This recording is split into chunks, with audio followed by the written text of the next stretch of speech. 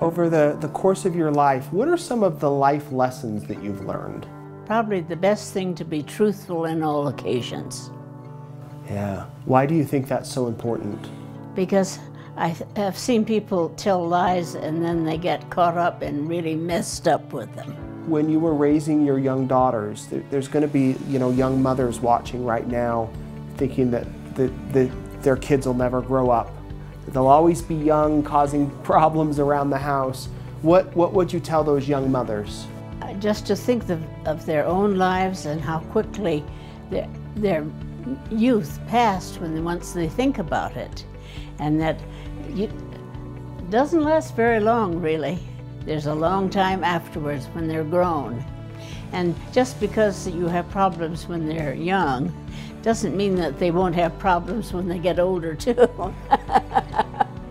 If you could do it over again, would you? Yes, I would. And what would you change? I don't think I'd change much of anything. I don't really regret any of the decisions I've made. What do you want to be remembered for? Mainly, I hope that I was a good person. Well, you seem like a good person. Well, thank you. Well, thanks for talking with me. Nice meeting you, Sylvia.